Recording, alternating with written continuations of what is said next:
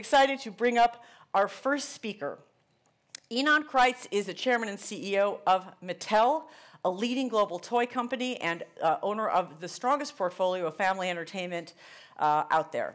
He joined the company in April 2018, was appointed chairman in May 2018. Under Ynon's leadership, Mattel Films has announced 14 live-action motion pictures in active development with major partners, including their first movie, you might have heard of it, Barbie. Welcome, Ynon. Hi, Okay. how are you? How are you? Come sit.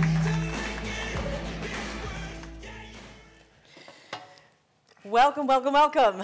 Hi, thank you for inviting me. So I'm so glad to have you. This is not your first rodeo at the Grill. We've had you before when you were on your last gig at Maker Studios. Ynon is a serial risk taker, let's just say that. Amazing, 2018, Mattel has had 4 CEOs in 4 years. You're on the board, they offer you the job. What were you thinking? Well, Mattel is one of the most iconic companies in corporate America. And what really attracted me is the opportunity to transform the toy business, the core toy business, and then on top of that, start to capture full value from our intellectual properties. As the owner of one of the strongest portfolio in the world in children and family entertainment, I saw and I believe there's an opportunity to transform the company from being a toy manufacturer that was making items into an IP company that manages franchises. And this is where we realized that people who buy our product are not just consumers, they are fans. And once you realize you have fans in the aggregate, this is an audience, it changes the conversation. And it opens up a whole new set of opportunities for Mattel on top of what we do within the toy aisle. So think film, television, live events, digital experiences, musicals, and so forth.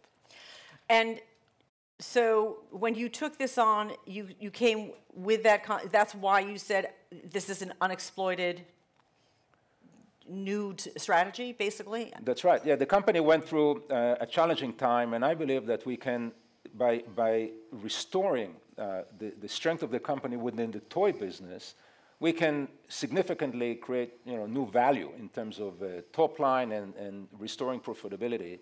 And we've done very much that. In the first 4 years, we took our adjusted EBITDA from $125 million to over $1 billion. Wow. And this is just within the core toy business. And so the opportunity was fix the core toy business, and then on top of that, grow your IP strategy that in success can be transformative. And the opportunity for us was to participate in highly accretive business verticals that in some cases are bigger than the toy industry. And that was the opportunity. And it's not to say that the toy part of our business is not exciting, because toys as a category is a $100 billion industry. We are a global leader. We have an opportunity to continue to grow that business and capture more profitability. So we're not walking away from that. The opportunity was on top of that to expand our business into entertainment. But do you expect entertainment to be bigger than your core business, ultimately? We haven't sized the relative dimension, but we did say in success it can be transformative. And the analogy that we used to refer to early on was to think of Marvel, which was a comic book publisher. And you were at Disney anyway before this. Before Mattel, you'd been at Disney. That's right. But the opportunity is really to reimagine your business model. And what's unique about toys, toys are tactile. Our fans touch our product, they hug our product, they go to bed with our product. It's inspirational and aspirational. And you have a very strong emotional bond and connection with your fans. So once you establish that and you have a thriving toy business, the opportunity is to take that relationship, that emotional connection, and extend that to other areas. And in itself, it's not an invention. This is not a unique model to Mattel, but we start the journey being a toy company as opposed to being a comic book publisher. Right. And in success, if we execute it well, it can be very meaningful. Well, let's talk about execution. So once you made that strategic decision, how did you decide to start with Barbie? And again, I'm just going to point out, we all know Barbie is a massive success, but try to think back to when it's all just a blank sheet of paper and you have to make choices. So how did you decide on Barbie? And then I think you mentioned also you were wondering whether to even do it as live action and maybe do it as animated. So talk us through a little bit of your thinking. Yeah, so while we started to restore the core toy business, we also started to focus in parallel on our IP strategy. And the idea was to try to create a cultural event. It wasn't about making movies in order to sell more toys. It was about making a statement and creating something unique that will stand out. And you can say one of the most complicated projects would have been Barbie, and not just Barbie, but live action as opposed to animation, in order to really achieve what we were aiming to do, which was to create a quality experience. And the approach was this, was the belief and our strategy was to create quality content that people want to watch. And that was how we approached it. And we know that if we do that, and people watch our content and like what we do, and establish an emotional connection with our product, good things will happen. Mm-hmm. And it will also translate to business results. But the initial approach was about creating quality content, and our vision for Mattel Films, which at that time was an idea, a concept, was to collaborate with leading filmmakers to create standout quality movies based on our iconic brands that resonate in culture and will appeal to global audiences. So whose decision was it to start with Barbie? But, well, it was okay. my decision at the time. Uh-huh. And, you know, the idea was to partner with the best, and Margot was, at the time... Margot Robbie. Margot Robbie. Margot Robbie was, you know, an obvious partner, great actor that can play across multiple genres and has a real quality capabilities for performance. So let's talk about so your first, okay, maybe it's not a risky choice, maybe it's an obvious choice. Barbie's probably your best known brand, but it's kind of old. Right? I mean, Barbie's was more like when I was a kid. When I raised my kids, she did not play with Barbies. So you're reviving something that has maybe a lot of affection, but maybe it's an older audience. Maybe you're worrying, I don't know. But then you bring in Margot, and then you make this other really, I think, risky decision to hire Greta Gerwig and Noah Baumbach to write the script, which is not a soft and fuzzy approach. So. How did you feel about that? Was that a Warner decision? Was that a Margot decision? I'm sure you had to sign off on that, right? Well, the approach was to creating something that will break convention. We did not want to make something traditional and obvious. We did want to create something unique, something different, something that will stand out. And we wanted to collaborate with the best partners out there. And that was part of the idea, to create a home for real creative filmmakers with a unique perspective, with a unique voice that will bring their capabilities and create something special. And Margot Robbie was the one who suggested Greta. She and I loved the idea. We were very involved in the process. Greta and Noah together wrote the script, and eventually Greta decided to direct the movie. But we loved Greta as an author, as a standout creator that had a very unique voice already back then. But the idea that she's making basically a very politically engaged or aware, it's a politically aware film, and it has a political message around feminine, you can either say empowerment or, you know, the female experience of today, which is throughout Greta's work, by the way, which we love. Not to mention the fact that the CEO of Mattel's in the script is this, like, you know, wacky, hapless villain. How are you with that? Well, we embrace self-deprecation. We know what we stand for. We know what Mattel stands for. Okay, but when you read the script and you saw that, like, what did you think? I loved the script from day one, and we knew that this was part of the narrative. It wasn't. We know what Mattel is and how much we do. You know what Mattel is, but the whole rest of the world doesn't really know. Now they think you're Will Ferrell. I'll take that any day of the week. I'm a big fan of Will, ever since the Zoolander days. And he's a great actor, he's hilarious, and he can get away with a lot more than I can, I assure you that. But it was really about taking, and the genius of Greta, what she did in this movie, she took Barbie's purpose, which is to inspire the limitless potential in every girl. She took that message and made the movie relevant to everyone. And every person who went to the movie took something else out of it and related to it in a different way. And many people went to the movie 2 and even 3 times, and every time you go to the movie, you discover another dimension that you didn't see before. And that is really about her true genius, how she was able to do that. We ourselves embraced our role. It was her idea, her invention to put Mattel and the CEO in the narrative. It was her interpretation, and we supported her. We supported her all the way. We wanted to amplify what she created, and this is really in line with... You had no PR advice on this whatsoever, I'm thinking. I'm totally joking, I'm joking. It was, you know, we really... They're like, this could go... you never thought it could go sideways, that it could go wrong, having the Mattel brand as part of the story. We really trusted the process, trusted her creative judgment, and were happy to amplify the message. And this was really in keeping with our approach of collaborating with leading filmmakers, let them interpret our brands in their own way, with their own vision. And this is what a creative process is all about. If you work with talented people, you support them, you amplify them, you let them be who they are, magic happens.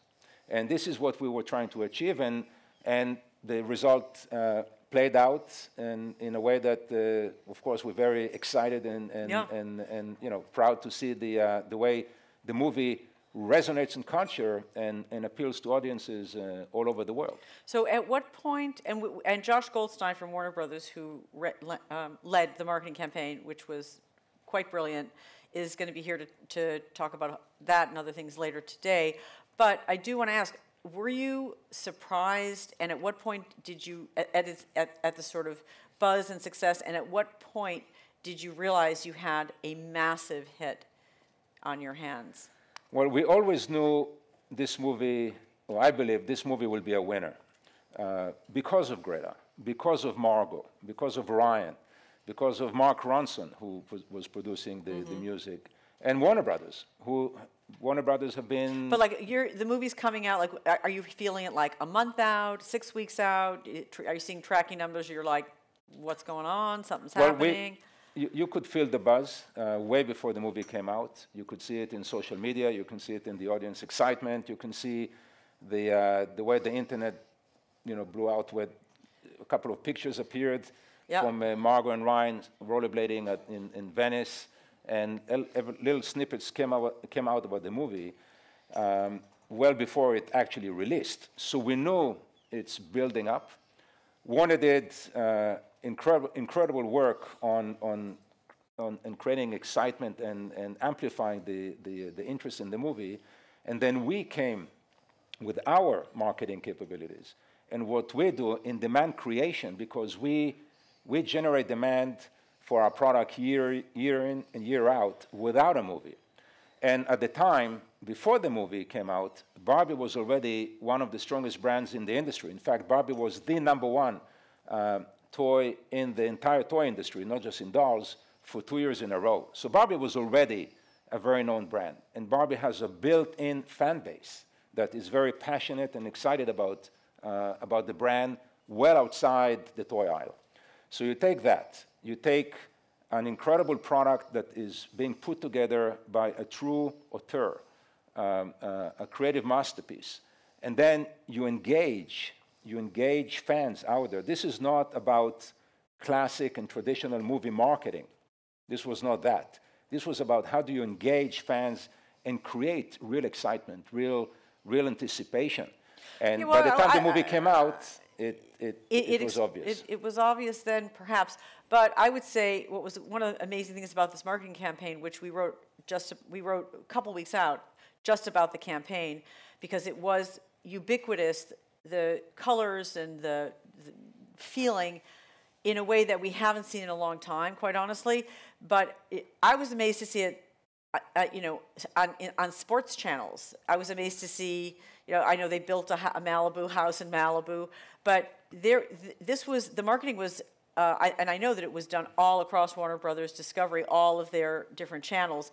But I would think that's wasted money. Men are not going to go see this movie, but it turned out to be a good decision. That's right, and Warner did leverage their platform across all dimensions to promote and push the movie, and in that regard did a terrific job.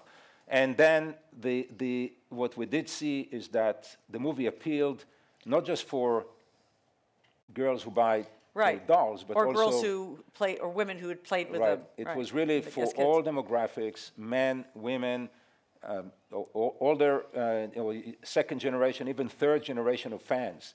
And that was really what turned the movie to become a cultural phenomenon outside of a traditional movie that is released as part of the release schedule of a studio. I mean, there were a couple things also that I would raise. One is I think it's just been a pretty dismal time in general in the world, and this felt like a joyful experience.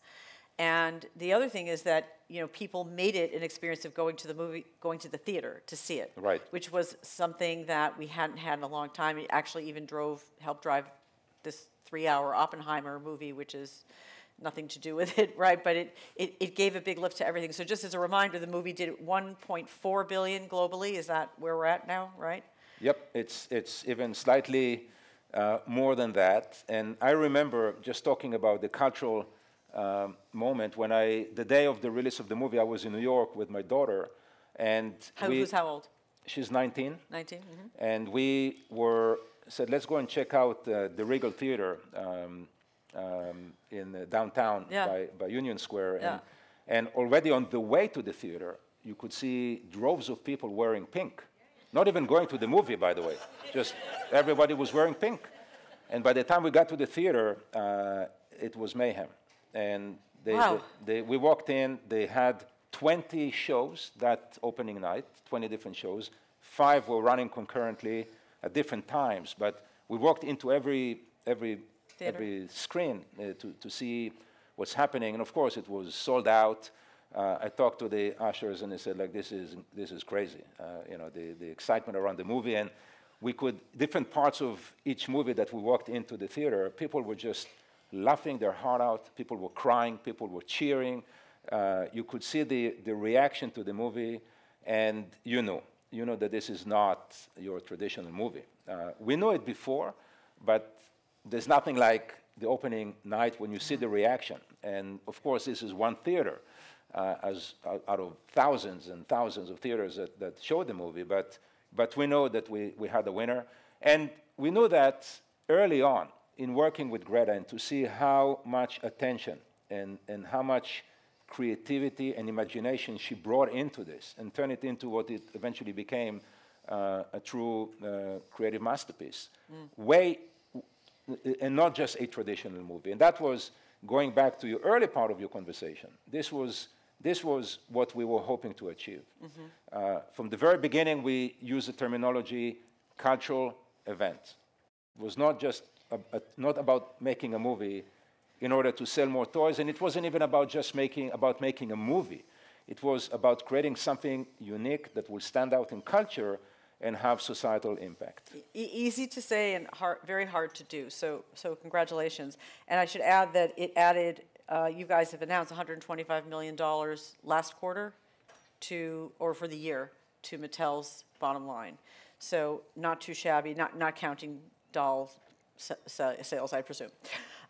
So we only have a couple of minutes left. Let's talk about how you're going to do that again, right? That's the thing, you got to do it again.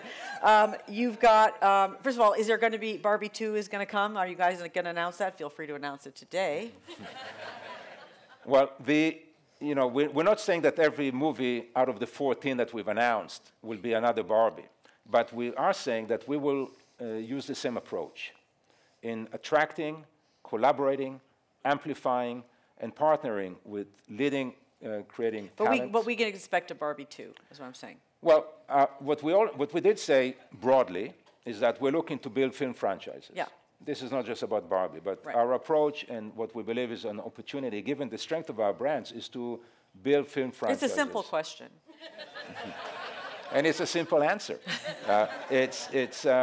You know, it is a moment for Mattel, and it's exciting to see our strategy playing out. Okay, you're not going to answer. And What about your other properties that are coming up? Hot Wheels, Polly Pocket, Barney, Matchbox. These are the next series. Yeah, when will we see? So we partner with amazing creators, with J.J. Abrams to produce Hot Wheels, with Skydance, who will produce Matchbox. Tom Hanks is our partner for Major Matt Mason. Vin Diesel is partnering with us for Rock'em Sock'em Robot. What's next in production? We haven't announced yet the next movie. But you can. Sharon, she is so friendly and so accommodating. In a very warm and Yes. supportive way. Yeah, we'd love to announce, but we're not ready to do it today. Mm-hmm. But you know, there's a lot that is going on. When do you expect the next movie to be in production? What would be your goal? Well, now that we're out of the strike, we can resume the work that we've been doing. We made a lot of progress before the strikes, and we now expect to come back and accelerate our processes. The way we operate, we have a virtual studio model in that we don't employ people, big group in the company. Robbie Brenner is running this division, and the entire approach is about collaboration with top talent and becoming the home of creative talent. So you can't predict exactly, but your hope would be like next year already, or is that too? Well, you know, it's hard to tell because these processes take their own dynamics. But what we are looking to do is to do that at scale. Mm-hmm. We work with. We don't have an output deal with any one studio. Right. We work with everybody, all partners, and we try to match the right creative leader and the right studio per project. And we believe that is what made Barbie so unique in really finding that combination. Well, if you could choose, you would want to be in production, I presume, next year, right? I would think, but you have to have a completed script. You have to have. It's hard to tell at this point. So you've got several. We've got multiple projects that we are and so whichever one's advancing ready. In different stages of development, and the way it works is, you know, it's dynamic. Yeah. But the opportunity we have in running across multiple projects and having creative partners that are in the lead, and they're driving, they're running with the ball. That gives us opportunity to have multiple projects in motion, and we will continue to collaborate with talent, amplify what they do, leverage the strength of our brands to create excitement and anticipation in the marketplace, and then bring our marketing and demand creation capabilities to create cultural events. Amazing. Okay, well, thank you for coming, Ynon. Congratulations again on the phenomenal success. We're so glad to have you. Come back next year. You'll tell us some more. Thank you.